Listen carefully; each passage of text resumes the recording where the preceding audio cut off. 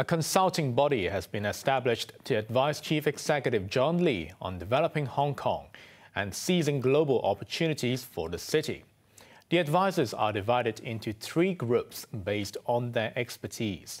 Joanna Ho reports. The 34-member Council of Advisors is organized along 3 broad streams. One group dealing with economic advancement and sustainability includes former Chief Secretary and China political advisor Henry Tang, CK Hutchison Chairman Victor Lee, and Airport Authority Chairman Jack Sow.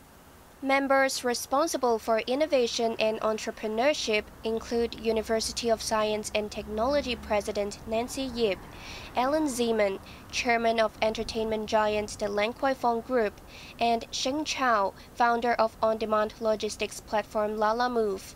Trade Development Council Chairman Peter Lam is among the advisors on regional and global collaborations. Others include former Executive Council convener Bernard Chan and Standard Chartered's Asia Chief Executive Benjamin Hong. The Council's first term took effect immediately and will end on June 30, 2025. Key government officials such as Chief Secretary Eric Chen will also participate. Chief Executive John Lee, who chairs the advisory body, expressed confidence in the members, describing them as distinguished and eminent leaders in their respective fields. The government said the launch of the consulting body is particularly timely and crucial as Hong Kong returns to the international stage following COVID. Joanna Ho, HKIBC.